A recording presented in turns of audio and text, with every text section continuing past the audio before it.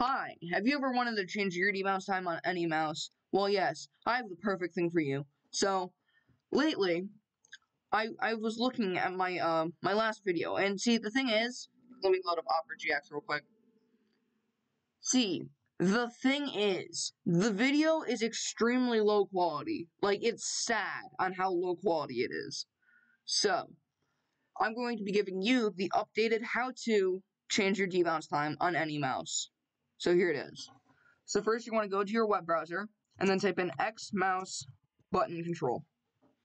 You're going to want to scroll down until you see X mouse button control download.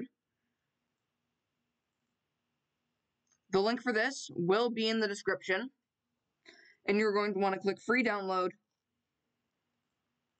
You're going to want to click free download and wait for this, and then open it.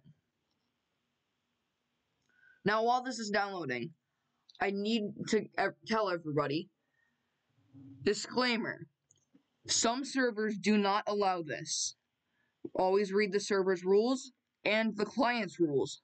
Some clients, like, I'm pretty sure Badline doesn't allow this, but always read the rules on your client or the server that you're playing on before you use this.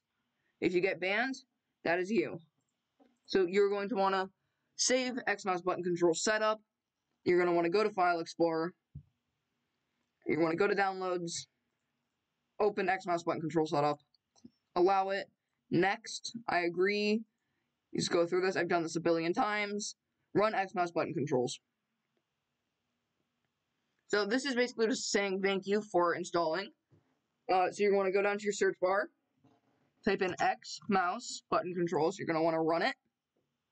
I suggest pinning it to the taskbar for now.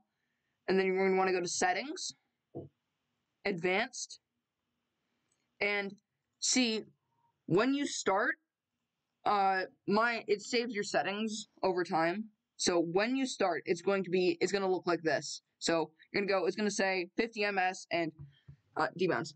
You're gonna want to check debounce and then change your debounce time to whatever you want it to be. If you want to drag click 1, 2, 3, or 4, most common is 4, but let's just put it at 2 for now. Click OK, and actually 1 second.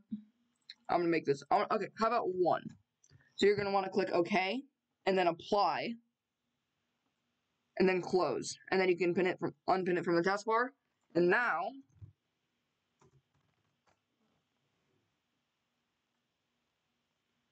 now double-click should be possible.